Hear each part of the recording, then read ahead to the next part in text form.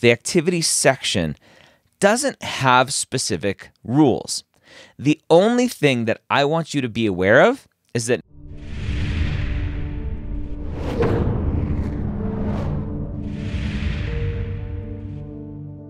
the OldPreMeds podcast, session number 286. And welcome to the OldPreMeds podcast. My name is Dr. Ryan Gray. Before we jump into our great question today, something that a lot of non-traditional students have a question about, I want to talk about the MCAT Minutes brought to you by Blueprint MCAT. Now, I'm supposed to talk to you about how many times you can take the MCAT, but I think we all know that by now. You can take it 7 maximum in a lifetime, 3 per year, and 4 times in 2 years. And I pray that none of you have to take it more than once because it is expensive and it's a beast of a test. I know that when I applied to medical school and didn't get in the first time and I needed to reapply, there was this doubt in my head that said, if I need to retake the MCAT, I don't think I want to go to medical school because I hated the test that much. So before we dive further in, you know how many times you can take the MCAT, but for more help on the MCAT, go to blueprintmcat.com and sign up for a free account and get access to their brand new spaced repetition flashcard platform where you can get over 1,600 flashcards made by MCAT experts at Blueprint MCAT. Again, that's with a free account over at blueprintmcat.com.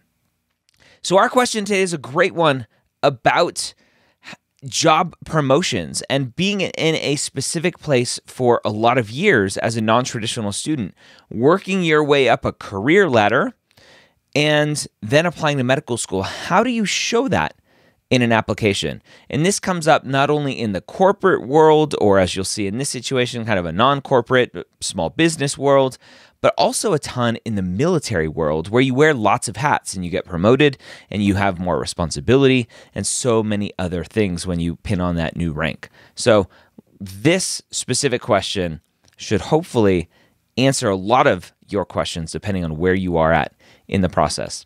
So our student asked how to list job promotions on an application. Hey everybody, I'm currently the general manager of a bakery and have been working there for over 7 years, beginning as a counter server while in college. How would you recommend titling work experience for applicants who have received promotions?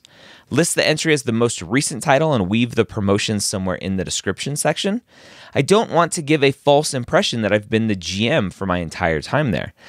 Am I overthinking this? This job was incredibly life-changing, so at this point, I intend to mark it as one of my most meaningful experiences.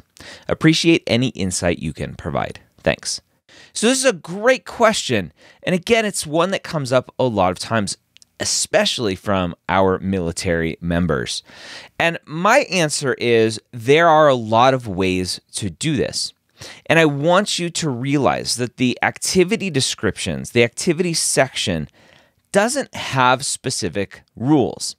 The only thing that I want you to be aware of is that number one, when you're marking things as most meaningful, which I'm excited this person said, hey, I'm marking working at a bakery as most meaningful because that's great, because that's true to who this person is. I want you to remember that most meaningful doesn't have to be specific to medicine. So that's number one. The next biggest thing when it comes to not having rules with the activity section, but having some general thoughts, is that you have to be careful when writing all of your hours. I don't want it to look like you worked 2,000 hours across full-time work 1 year for one thing, but you also worked a part-time job that same time and had another 1,000 hours over the same time period as the 2,000-hour job that you had, because that starts to look a little weird with your hours. You have to make sure that the hours make sense. And if you're working true full-time, 40 hours a week, that's 2,080 hours a year. Now, if you have another 1,000 hours on top of that, the question is, well, what else are you doing with your time? Because it sounds like you're only working and sleeping and working and sleeping. So just be careful with time and double dipping with time if you're going to split up your hours. And I want to mention that at the very end there because that's a potential opportunity for this student. You can split activities into multiple activities, right? You can split your experience into multiple activities on your application. So this student is questioning, well, I'm a general manager now, but I started as a counter server. This comes up a lot with people who work for like a pre-med club in college. Maybe you're a traditional student. You just happen to be watching and listening to this. Maybe you're the president of your AMSA club now, but you started as just a member. How do you show that in your activity section? The easiest thing to do is you just split it into two activities.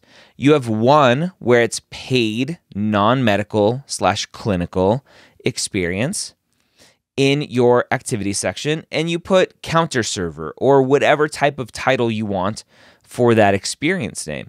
And then you talk about what it was like to be a server, what it was like to work in customer service in the retail environment.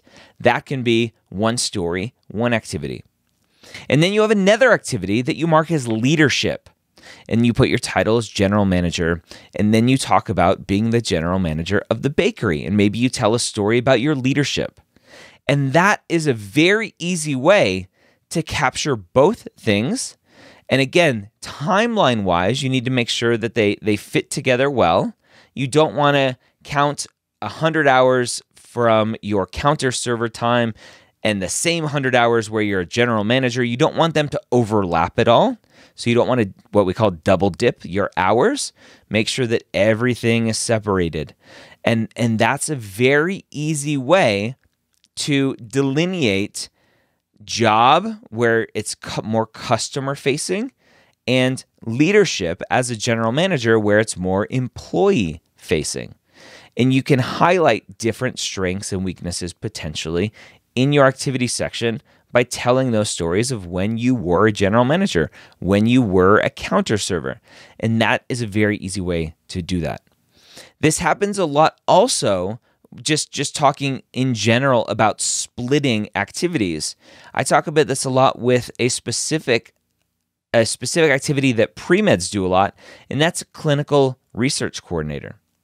I know that as a clinical research coordinator, you're doing a lot of front-facing activities with the patient, but there's also a lot of downtime where you're in the room with the patient, with a physician, waiting for the physician to be done with their aspect of whatever clinical research is going on, with their evaluations, whatever, and you're waiting for the physician to leave so that you can take that patient to the next thing that they have to do, or wait for them to for the next physician or whoever who's going to come in to do more evaluations for whatever research is going on.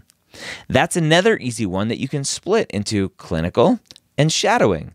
Remember, on the AMCAS application, clinical and shadowing are two very separate activities. And so it's very easy to separate those, especially if you're lacking in shadowing a little bit, and you can put shadowing as one activity and clinical experience as another activity, but together, they're both being a clinical research coordinator. So you can do that. You can have that flexibility. I don't remember if AMCAS, the instruction manual, specifically talks about doing that. I know ACOMAS does. On the ACOMAS application instruction manual and guide, it does talk about being able to split activities into multiple entries. For AMCAS, it becomes a bigger issue because you only have 15 spots in your application. For COMAS and TMDSAS, because you have unlimited spots that you can fill out, it's not an issue. So you can just split as many things as you want. But you have to be a little bit more careful with the AMCAS application because those spots are limited. So this is a great question. I love talking about it because it's a little bit of a strategy. There's not a ton of strategy that goes into the application process, but this is one area where there's a little bit of strategy that you can employ to help highlight the different things that you've been doing, especially as a non-traditional student, to make your application as truthful as possible, to show the admissions committee, to show the reviewers kind of the totality of who you are. So I hope that was helpful. Don't forget to check out blueprintmcat.com, their amazing new flashcard platform with over 1,600 flashcards there already made for you to start learning from. And remember that If you want more of the Old Pre-Meds podcast, don't forget to subscribe if you don't already in your podcast player of choice, whether that's Apple Podcasts, Google Podcasts, Spotify, like most people use nowadays. But I would love for you to subscribe. And don't forget to check out the MCAT podcast that I do with Blueprint MCAT, the Pre-Med Years podcast that I do on my own, where I interview lots of people. I do tons of Q&A, and so many other podcasts that we're doing here on the Med Ed Media Network. Hope you have a great week. We'll see you next time here on the Old Pre-Meds podcast.